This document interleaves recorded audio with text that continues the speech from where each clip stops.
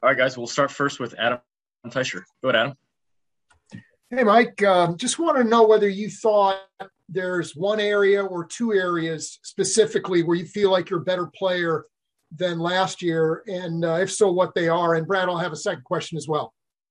From last year, I feel like football IQ definitely went up, and being situationally aware of things pre-snap, reading offices, stuff like that, pre-snap keys, and of course, strength and conditioning is always improving each year, or I try to better myself in those terms too. What about as a pass rusher? Do you feel like you're better in that part of the game? And if so, why? And what did you do anything specifically to work on that part of your game during the offseason?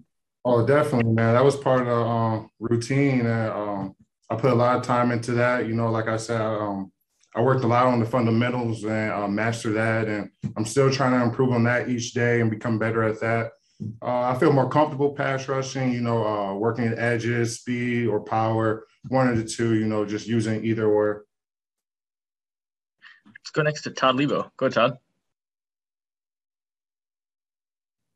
Hey, Mike, I wonder if you could just kind of speak to the state of the defense as far as your attitudes go. It's been pretty tough the past couple of weeks. What's it been like in the locker room and the meetings with all of you guys? Oh, our energy is great. We know we're a family, we're a unit, we stick together.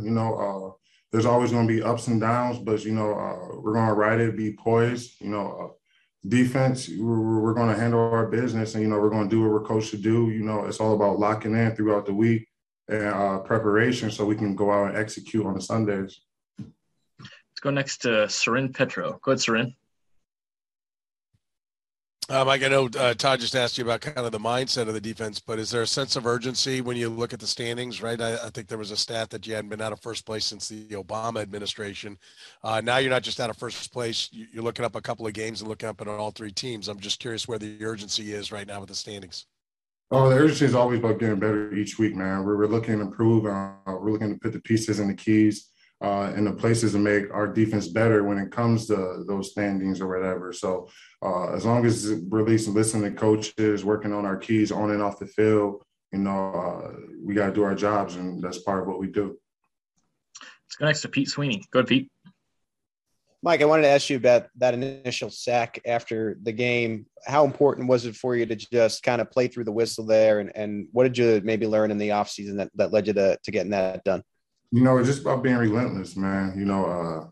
Sacks are not easy to come across in this league. And I think just being relentless and effort and, just having a motor to keep going and pass rushers keep rushing, Let's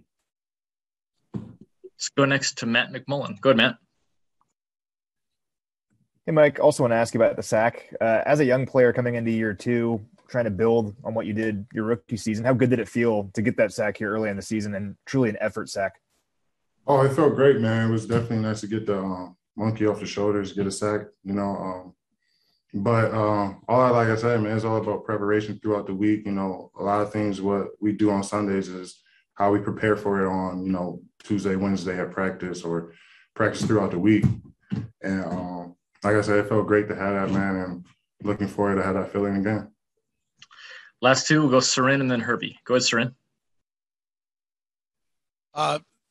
Mike, how much the red zone I know was a big focus, right, on improving on that from last year, and right now you guys haven't seen the results really where you want them to be. Is there any panic there that the changes that were made in the offseason aren't working? Are you looking at other options? I know schematically I'm not asking you to lay out what you're doing, right? But is there kind of a feeling that, hey, plan A didn't work and now we're looking for plan B?